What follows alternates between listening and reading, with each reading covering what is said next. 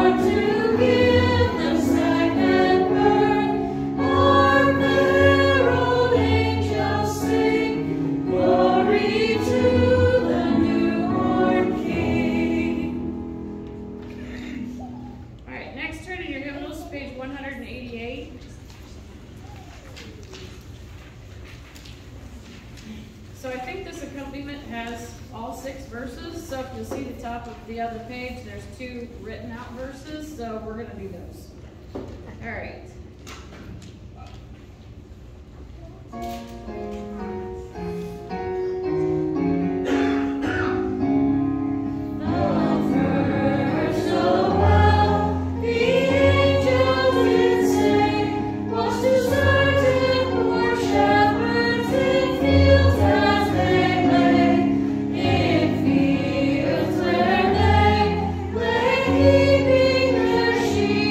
On a cold winter's night, there was so deep.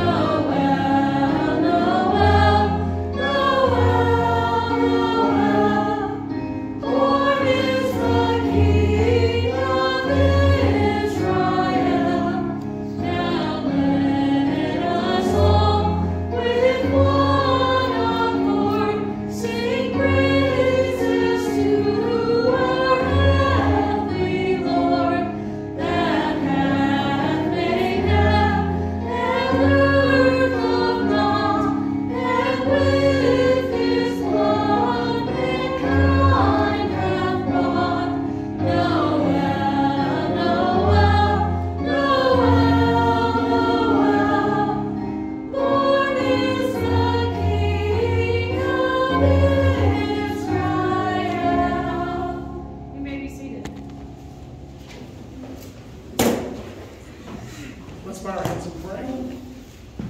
Heavenly Father, we thank you so much for this day.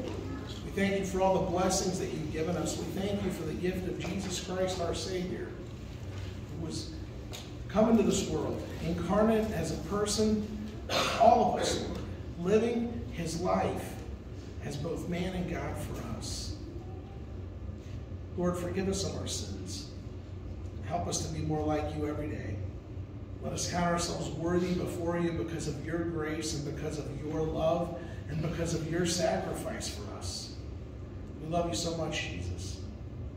As we gather here and we lift our prayers, Lord, we lift up to you all of the people that we're praying for. In particular, Lord, and with loud and humble hearts, we lift up to you our brother Clark, who's still struggling in the hospital. Lord, please be with him.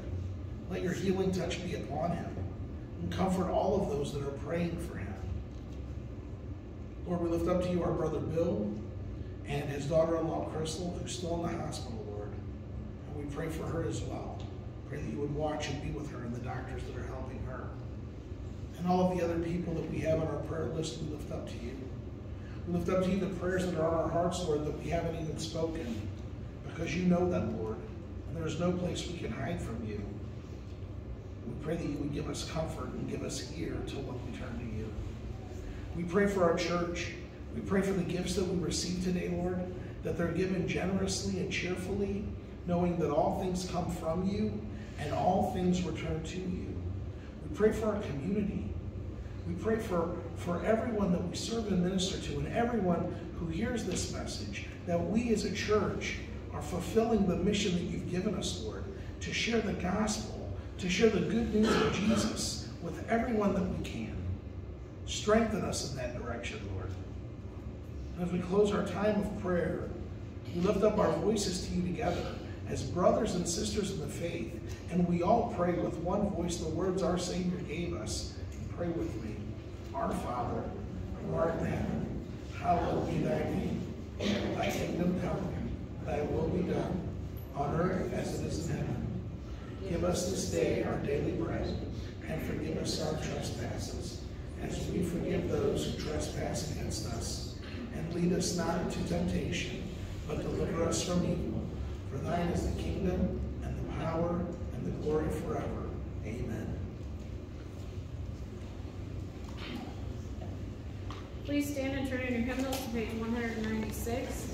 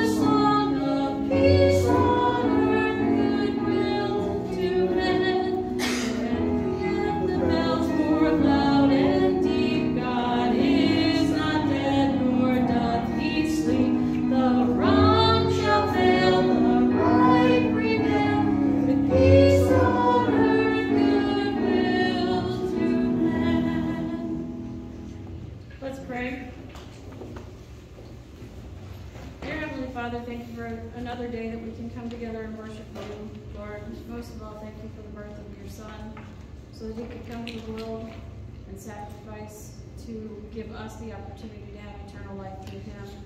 Lord, I pray that you be with those who are sick that can't be with us today, those struggling with COVID. I pray that you be with those who are in the hospital, and I pray that you be with Pastor Vince this morning as he delivers his message. Lord, open our hearts so we can hear what he has to say. We pray all these things in your name. Amen. Be seated.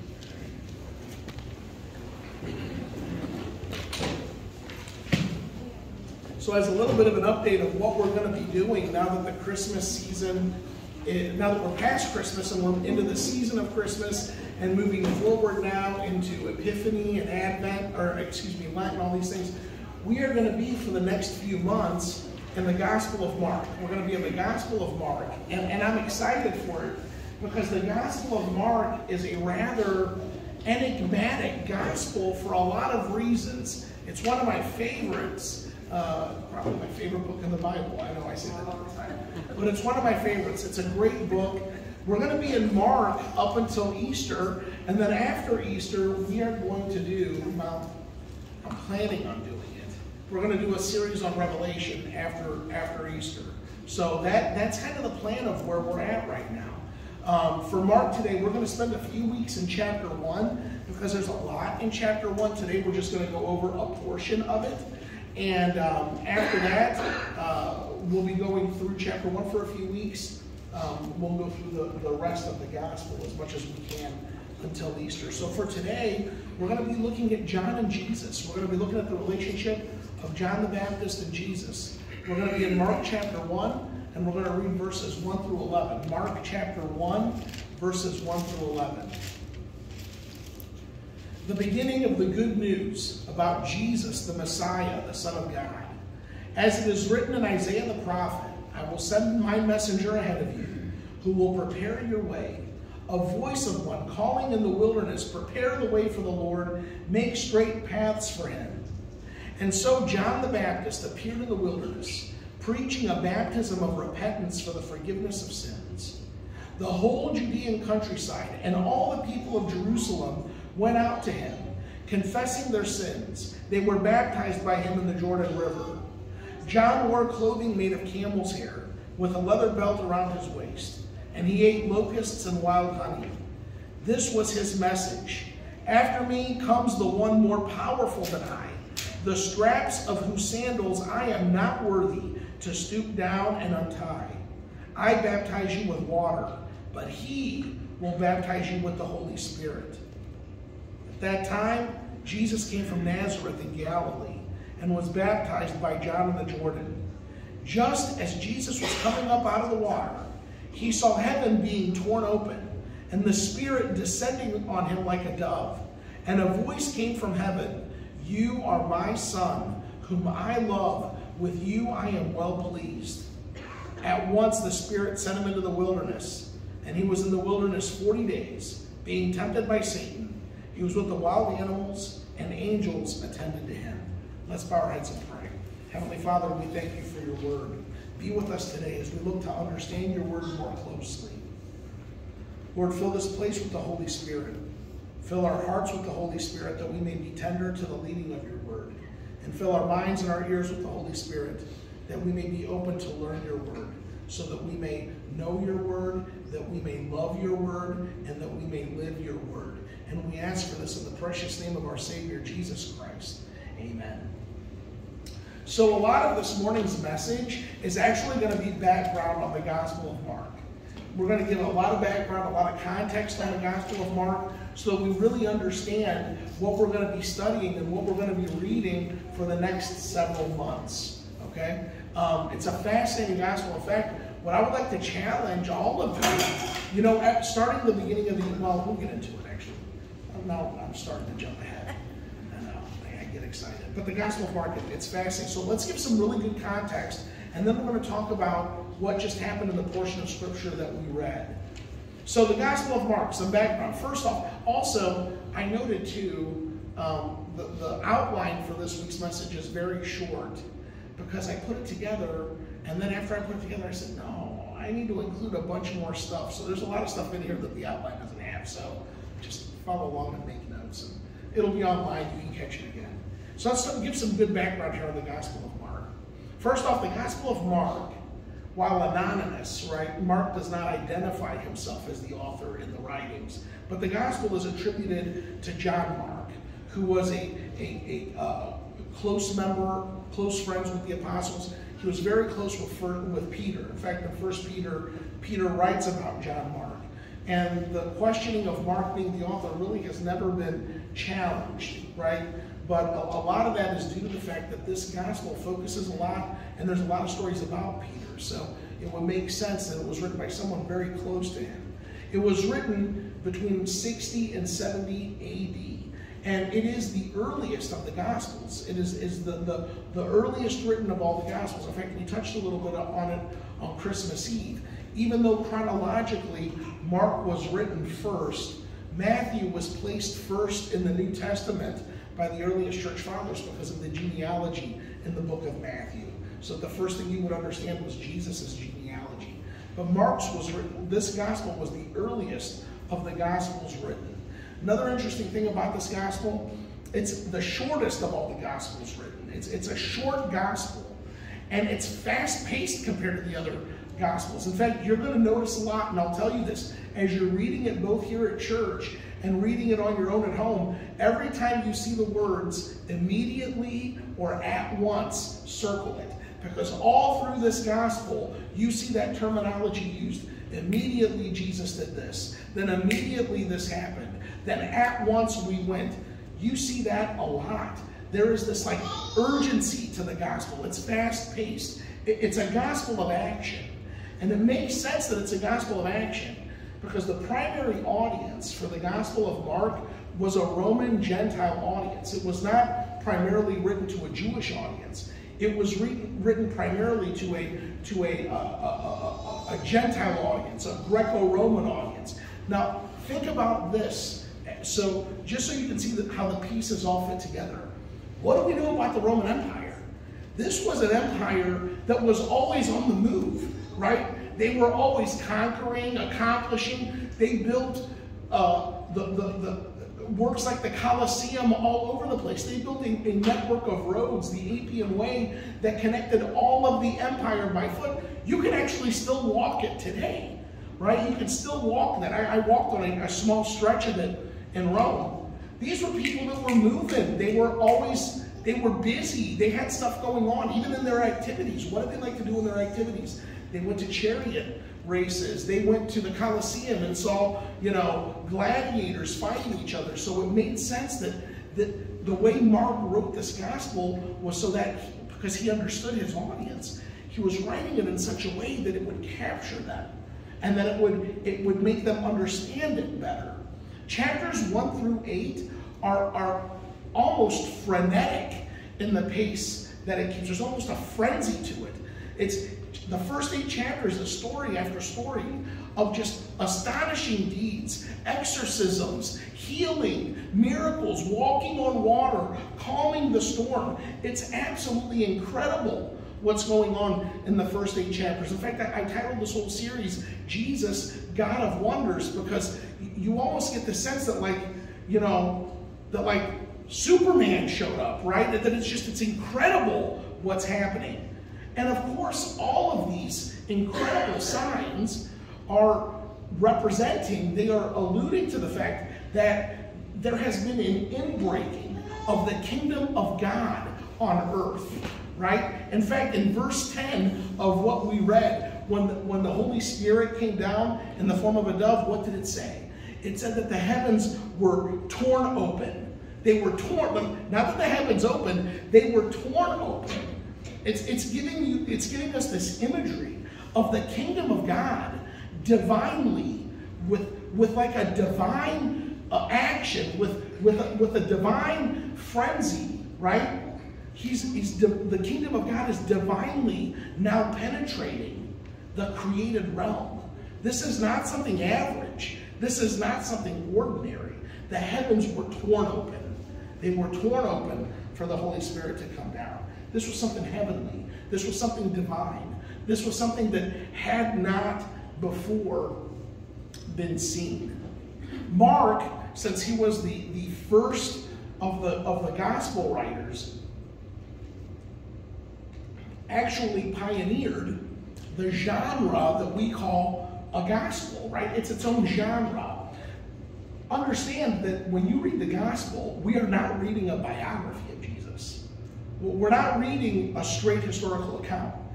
If this were a biography, right, like in the way that we understand a biography, they would have taken care to include stories of Jesus' childhood, of what Jesus' hobbies were when he was a kid, of what Jesus did as he was growing up.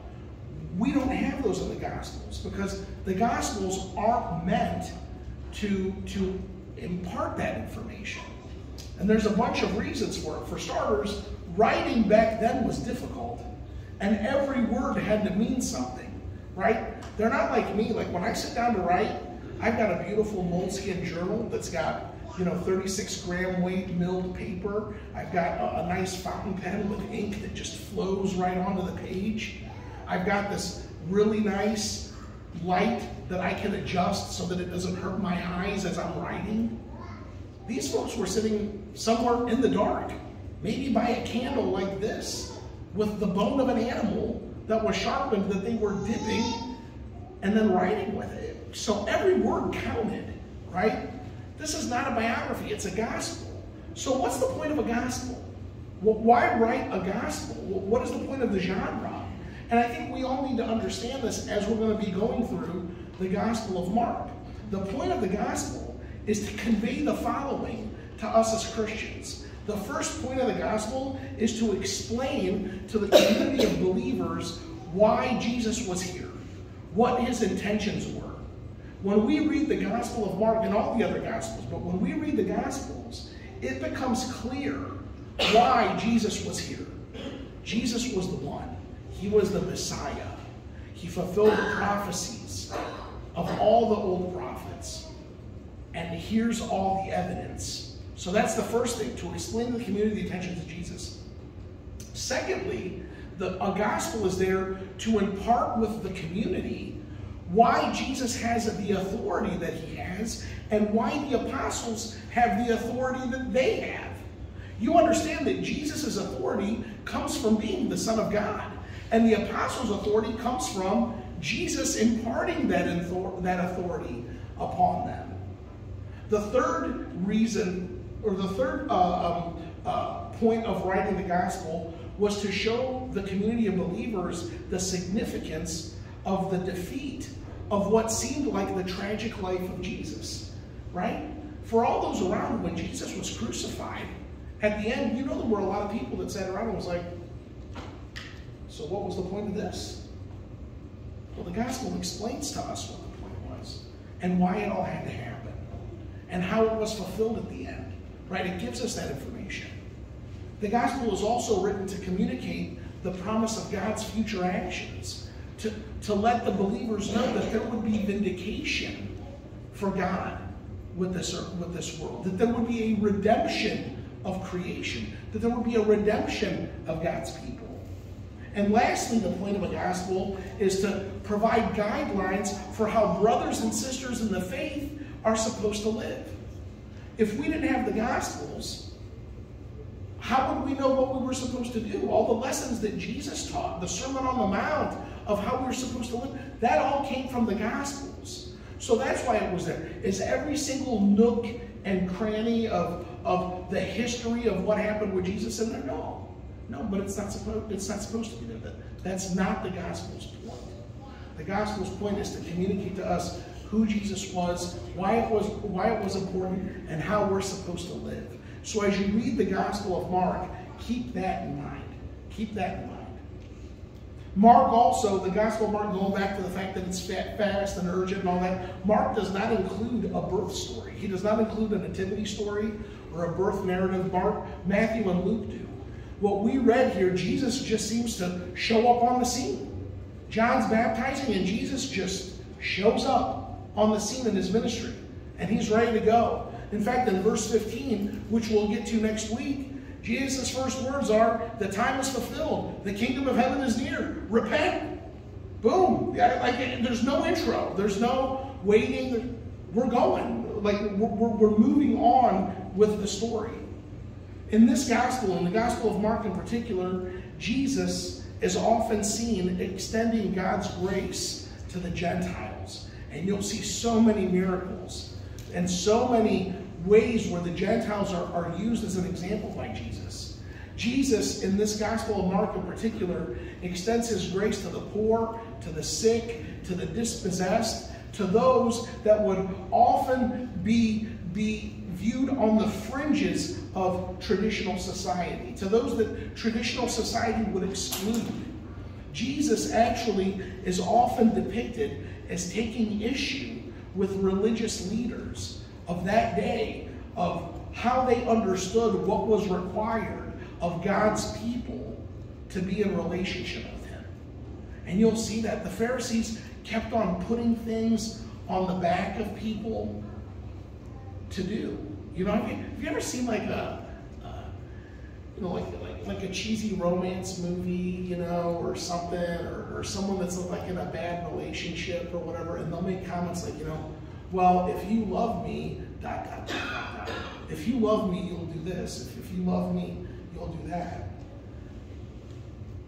With the Lord, it's different, right? With the Lord, it's different. We love the Lord, and the Lord loves us. Once we place our faith in him, once we place everything in him, the way we live changes as we become conformed to his image. But God's love is God's love. You can't earn it by doing something. Lord, if I work harder, will you love me more? No. The Lord loves you as much now as he's ever going to love you, which is a lot, right? They were teaching that you could earn God's love, that you could earn it by doing stuff. So you could live your life and be a jerk. But if you were doing the right things, God would love you more. And that's not the way it works. That's not the way it works. I remember, I feel bad using these things as examples all the time, but I remember when I was 17 years old, there was a summer that I was in Sicily, and we went, I really wanted to go see Corleone, where they filmed The Godfather. Now, that area of Sicily is a notorious mafia country, okay? And in fact, when we went to the cemetery, I wanted to go see the cemetery. And we went to the cemetery, I've never seen a cemetery where there's a guard at the gate that told us we had to keep our cameras in the car. We couldn't walk in with our cameras into the cemetery, okay? And you would go in and you would see these names of notorious mobsters. I mean, ones where their names were famous in Italy, right?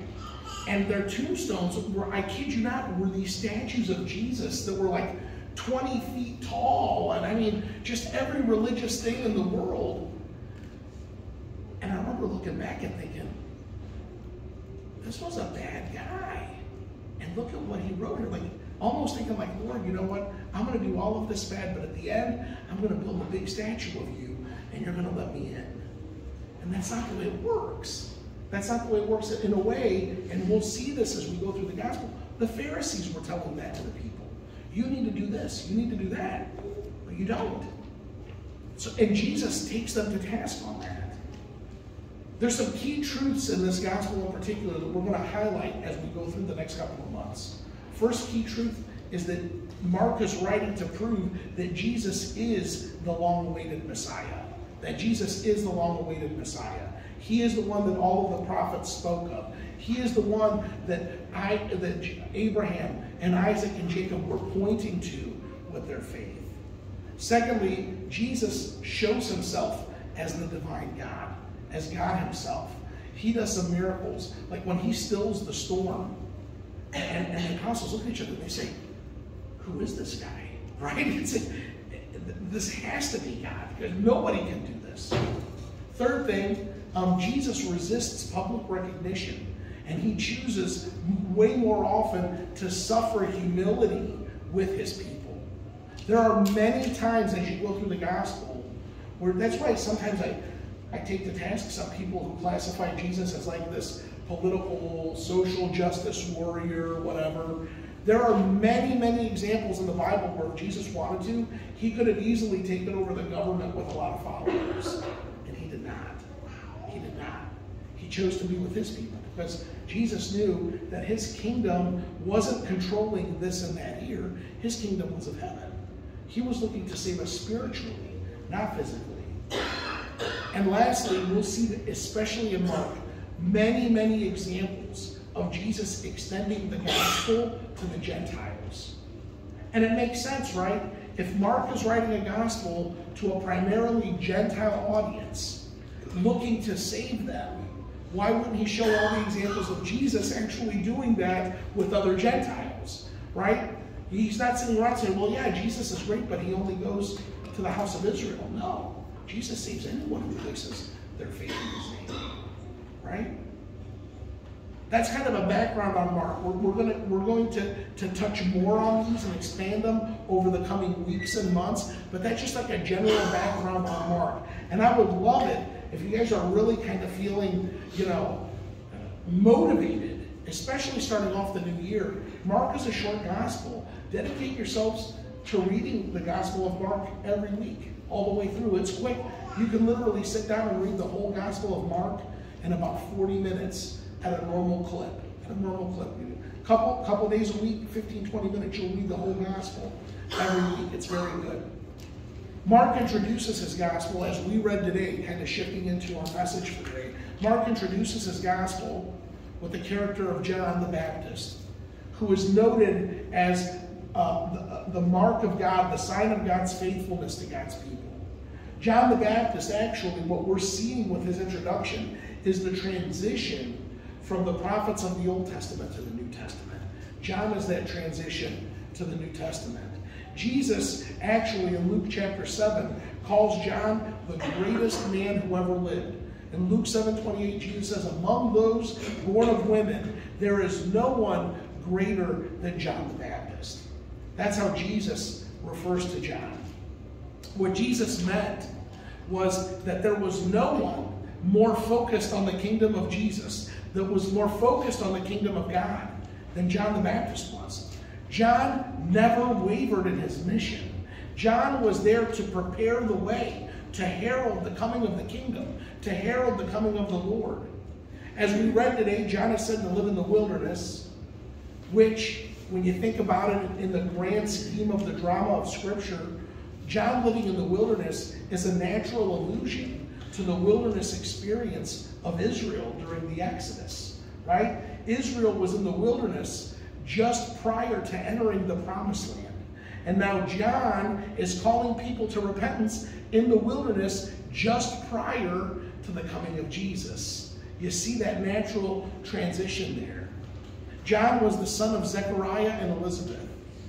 It says here that he ate locusts and wore a hairy robe that was held together with a leather belt. John's clothing and his behavior was an obvious connection to the prophet Elijah from the time of the kings. John was actually sent to prison and ended up being beheaded for calling out Herod's illicit marriage to his sister-in-law. So at the beginning of this gospel, in verse 4, again, just kind of coming right into it, verse 4, it says, and so John the Baptist appeared in the wilderness, preaching a baptism of repentance for the forgiveness of sins. God spoke to John, brothers and sisters, and he obeyed. And when God speaks to us, especially when he speaks to us his will, we should listen and we should go. And we shouldn't try to improve it. We shouldn't try to change it. John taught repentance, right? How does God speak to us today? He speaks to us when we read the Bible. He speaks to us through his word. And when we read his word, we accept his word, we submit ourselves to the authority of his word, and we don't try to change it. We're not supposed to change it. And John taught a message of repentance. Now, what's repentance? Here I'm always nervous when I do this. Who can tell me in an easy way what repentance is? Easy way. Man, I know we got some old schoolers in here with the Bible, so I don't want to be shy. What's an easy way to understand repentance? To turn from your sin. Beth coming through, right? To turn from your sin. So it's not just saying I'm sorry, right? Like, Lucy, I tell you guys this all the time. Lucy, how many times have I told you to put that away? I'm sorry. Well, you're not sorry, because I told you to put it away yesterday, and the day before, or the day before that. So it's not just saying I'm sorry. Repentance is changing your heart, right? It actually means to turn. It actually means to turn around.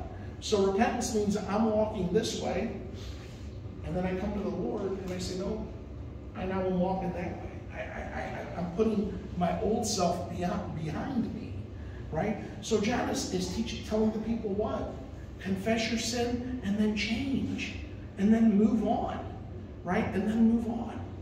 I'm going to make a confession to all of you. Big confession. You can probably tell.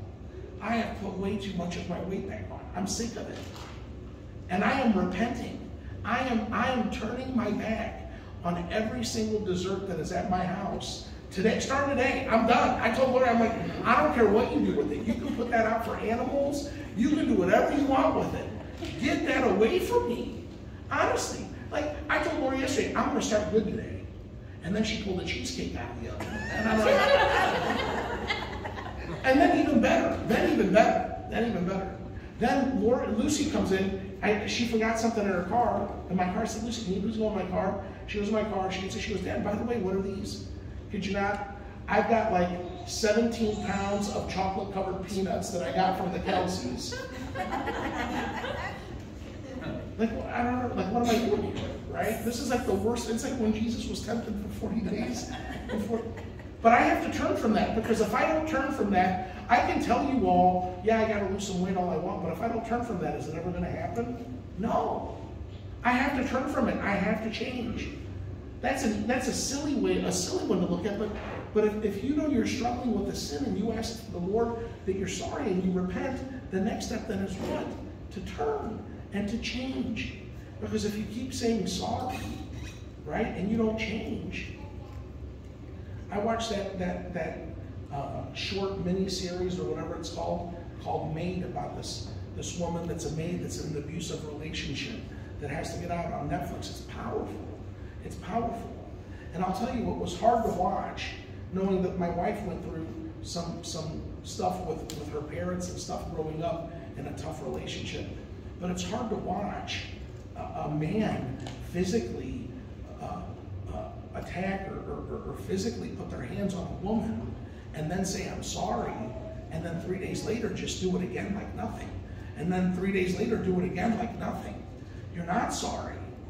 It's not changing. The behavior's not changing. You need to repent. You need to turn. And that's what John's calling us to.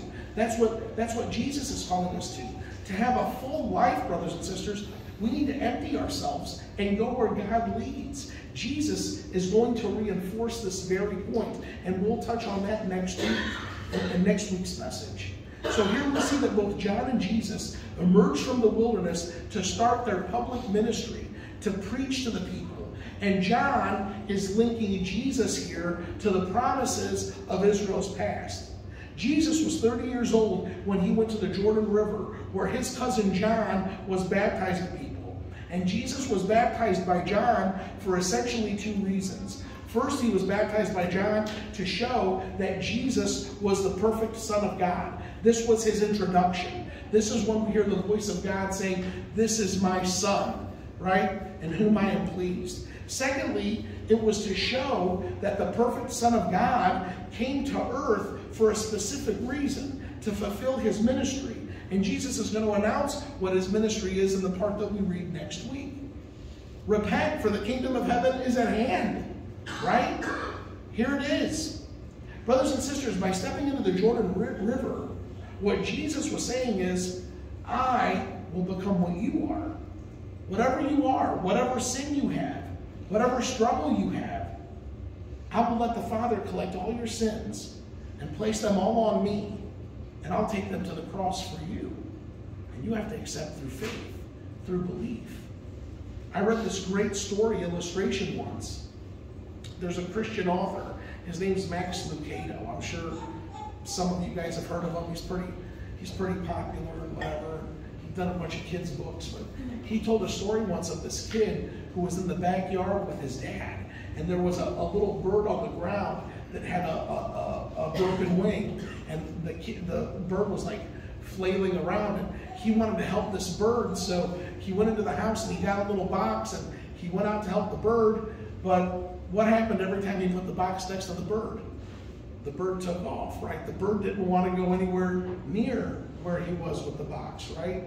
So he looked at his dad after several minutes of struggling, and he said, "Dad, I wish I could become a bird, just so I could talk to this bird in a way that the bird would understand that I'm trying to help him and not hurt him." That's what Jesus did when he came to this earth as a man. so that he can speak to you in a way that you can understand. To let you know that he's here to save you, not to hurt you. That's what Jesus did. Think back to when you placed your faith in Jesus. You called out to the Lord in faith. And Jesus picked up the tab at that point for all your sins, past, present, and future. At that point, when you placed your faith in God, you became a child of his through faith, through repentance, through a formal way of life. And God put his stamp on your heart. He sealed your heart that you belong to him. Today, Jesus calls us all to stand before him and be honest. In Jesus, we can see how beautiful God has made us, and that life is better if we follow Jesus Christ. Because of the lives of John and Jesus, we can say with confidence, I'm forgiven so that I can go forth and be like Christ, forgive others. I'm loved so that I can go forth and be like Christ and love others. I'm empowered by the Holy Spirit so that every day I can live my life through faith, and that I'm given a mission by God so that I can be a person who loves to serve the Lord. And that's the question for today. As crazy as it sounds, and as crazy as the last year has been, today is the last Sunday of 2021. The last Sunday of 2021. And there's a question that you all need to answer. What is your mission? What is your mission for God? What is your mission in the kingdom of heaven? How does God want you to serve him? And what is your role? What is your role in the church? And I don't necessarily mean church with the little c. I mean church with the big C. What is your role in the church? And are you ready to follow that mission wherever it leads? And to see what ministry or where you fit in the kingdom. Brothers and sisters, I think we should make 2022 a year of devotion to Jesus. A year where we really devote our lives to him.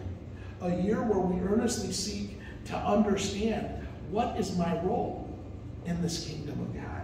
What is my role? Because each of you has a role. Each of you has a role that you serve in the kingdom. The question always comes up, how can I know my role in the kingdom? How do I know? How do I know what God wants me to do? Well, you find that out by seeking and asking. And how do we seek and ask the Lord? Well, we do that through relying on the spiritual disciplines. We pray as a discipline. And through prayer, you're communicating with the Lord. Understanding, getting yourself to understand what your will is for God. Through your Bible. Read the Word. It nourishes you daily. If you need a little bit of accountability on Facebook, join our Bible reading challenge. We're going to start up again on January 1st to read through the Bible in a year. Every day, every word, as it nourishes the inside of your soul. If you're praying and you're reading your Bible, you're meditating on the Word of God. You're spending time devoted to listening to the Word of God. Journaling is a great way to have God speak to you. To sit down with your Bible and something to write with. To see what thoughts, anything that God is placing on you, to capture that and to write out to God where your heart is. Fasting, right? And by fasting, I'm not talking about going 3 days without eating and stuff like that.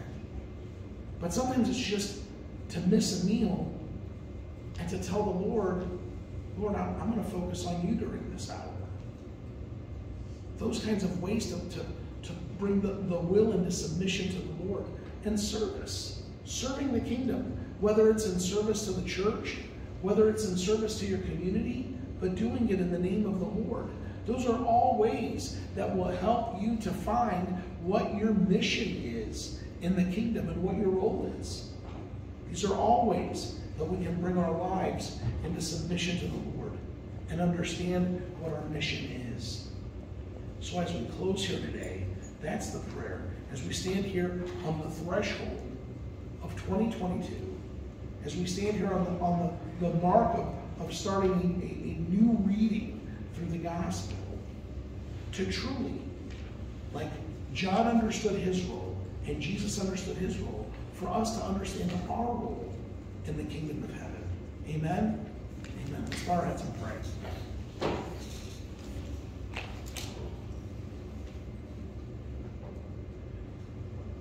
Heavenly Father, be with us and help us, Lord, like John, who knew that his mission was to announce the coming of the Messiah, like Jesus, who knew that his mission was to come to this earth, to take on our sins, to die, to forgive our sins, to give us grace and salvation through faith, Lord.